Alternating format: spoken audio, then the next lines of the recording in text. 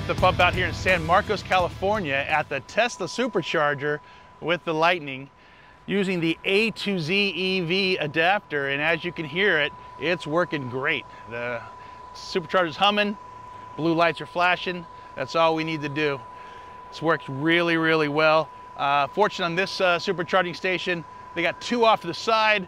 The main bulk are over there, and I'd be blocking at least one extra stall if I were to park there. But this one, I was able to come in sideways, block a few parking spots, and use a supercharger. So really, again, people kind of freak out, oh my gosh, there's always a way to figure this out, always a way to make it work. Even if I did block an extra stall there, there's about 5 or 6 stalls that are still open, so really it wouldn't have mattered. The Lightning, Tesla, the Ford Tesla agreement is working great, and this is a huge help for all of us with short range trucks and need to charge somewhere inside Electrify America.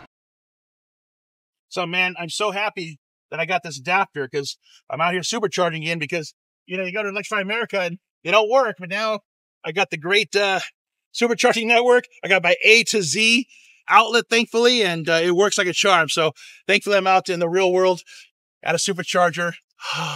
The Tesla experience. fthepump.com.